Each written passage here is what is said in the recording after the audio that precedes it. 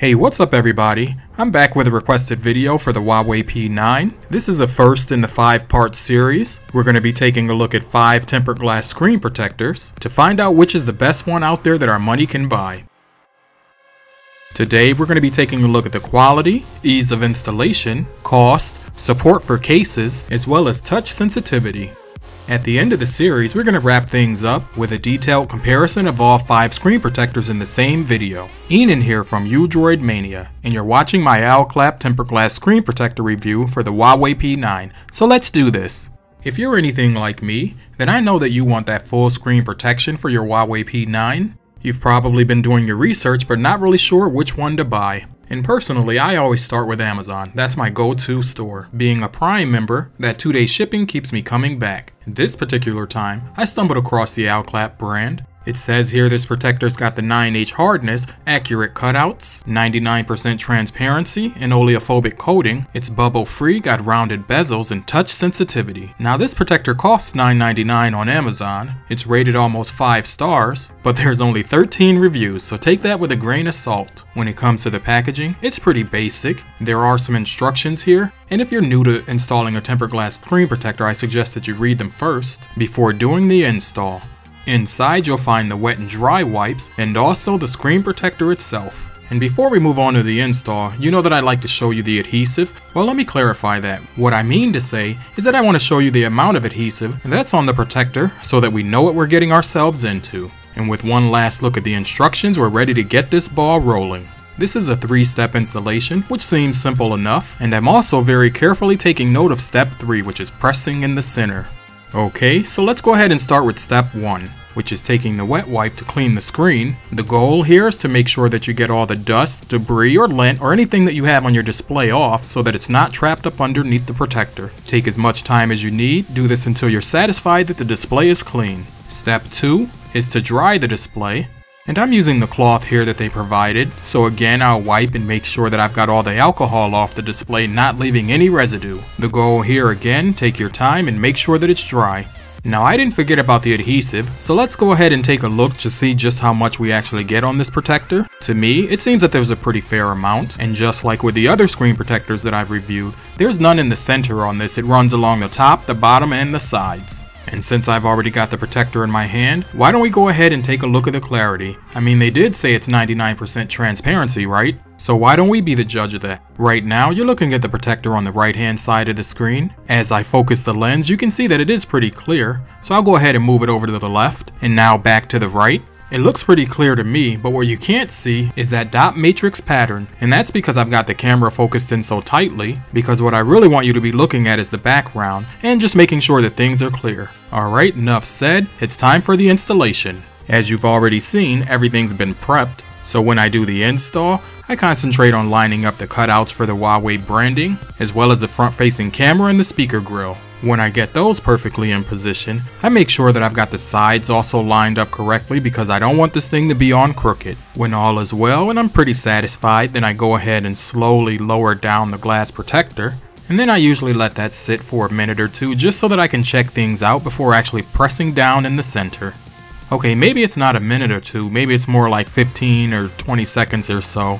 I give everything the once over, and if it's lined up, then I go ahead and press down in the center. Given that there's no adhesive in the center, I don't really think that this accomplishes anything, but it's in the instructions, so that's what I'm going to go ahead and do. Already, I can tell you that I do see something going on here, and I'll show you what that is shortly. But for now, let me go ahead and take the dry cloth and wipe off the fingerprints. I also want to make sure that I'm pushing out any air from the center to the edges of the display. Lastly, what I'm trying to do here is activate the adhesive so that I get a nice good seal. Alright, and with that, we're just about ready for you to see how it looks. So far, we've touched on cost, and now we're starting to dig deeper into quality. This protector is certainly edge to edge, as you can see here. When it comes to the cutouts, I'll go ahead and say that those are accurate. Also, that it's true that the edges are rounded and beveled. So far, so good. This glass feels pretty nice in the hand. There aren't any sharp edges, and the front-facing camera is even open. You're probably thinking, wow, this protector's pretty nice. But we're not done yet, so sit tight. Like they say, if something sounds too good to be true, it probably is. And this is what I saw immediately when I installed the protector. The more you press, the more you see. But for the purposes of this review, we have to keep moving. When it comes to touch sensitivity, there's absolutely no issues here. Even when scrubbing on the very edge of the display, like I'm doing here, there's no issue. And I know I'm going to get this question. I'm using Nova Launcher, so I'll have a link for that down below in the description. When it comes to pinching and zooming, the display is just as responsive as it would be without a protector. And this thing is running buttery smooth. Using any of the normal gestures that you'd use throughout the course of the day aren't going to have any issues or problems. Even when it comes to typing on the keyboard, as you can see here, again, it works flawlessly. I tested out the backspace key as well as the enter key. And I even flipped the device into landscape mode. And ignore my typing because I am the typo king, but everything works just as I would expect it to. So far, I'd say this protector's hitting the majority of the right points. Starting with availability, it's on Amazon. Check. It's 10 bucks. Check, check. I'll give it that 99% transparency. The cutouts are accurate, but we did see that rainbow effect. In terms of the oleophobic coating, it is a fingerprint magnet, but that's solved easy enough. See, I take my microfiber cloth everywhere that I go, because I like my phone to look new. Okay, so we're just about done here. Now we're going to move on to the cases and just see how many we can pair this protector with. Right now, I've only got 7 or so on deck, so if you want to see more case reviews for the Huawei P9, I need a big thumbs up on this video. First up, I've got a flexible one-piece TPU case by IVSO. I've already done the full review on this case, so I'll leave that link down below. What's great about this case is that it's made of that flexible TPU, and you'll want that because with these full screen protectors, it can wrap up and around that beveled edge, which is good because that means that you can install this case after you've already installed the protector. It's not tight fitting, so there's no creaking, there's no lifting of the protector here, and everything works just as you'd expect it to. Next up, I've got a very popular case by Spigen. It's the Rugged Armor. It's also made of a flexible TPU, which means that you get that same type of usage from this case as well. Your touch sensitivity is not going to be impacted in the least. You're now also going to get that full protective covering as it relates to impact resistance and lay on the table support. Alright, so that's 2 down for the Owlclap. It's quite possible that we'll be able to forgive that rainbow effect. Next up, we've got one of my favorite cases out of the bunch. This is the Posinomi Slim Fit, and if you've seen my case review, then you know that this case feels really nice in the hand. This is another one-piece case, but it's made from a TPU as well as a polycarbonate outer. It's not quite as flexible as the Spigen and the IVSO, and it's probably the tightest fitting of the 3. Given that I like this case so much, I'm actually glad to see that it does fit here. And take a look at the back of this case, it's awesome. I've never heard of this brand before, but Owlclap is looking better and better.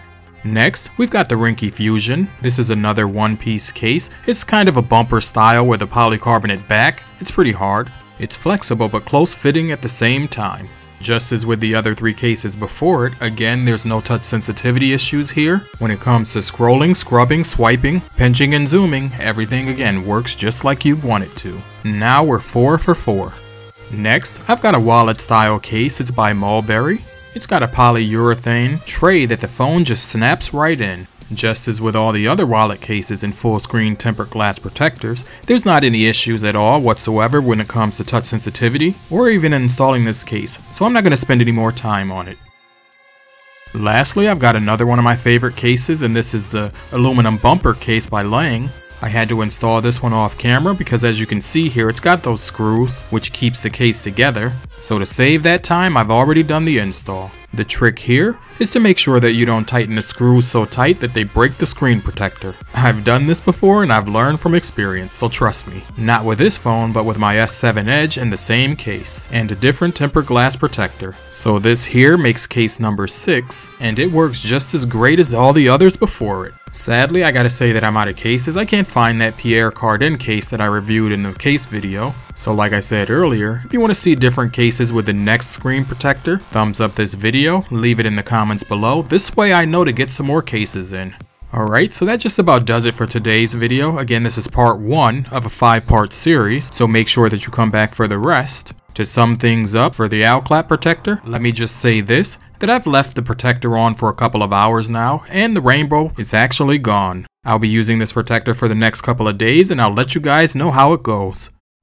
Okay, so there you have it. We've just finished our review of the Owlclap tempered glass screen protector. It's affordably priced, very decent on quality, It's got a pretty decent amount of transparency with an oleophobic coating, but make sure you bring that microfiber cloth. I tested 6 cases and all 6 work. There is that rainbow effect that we did see after the install, but given everything that we've learned, at this price point I think I can overlook that. If you're new to the channel, now would be the time to go ahead and click that subscribe button so that you get notified for parts 2 through 5. As always, I'd like to thank you for watching, and I'll talk to you in my next one.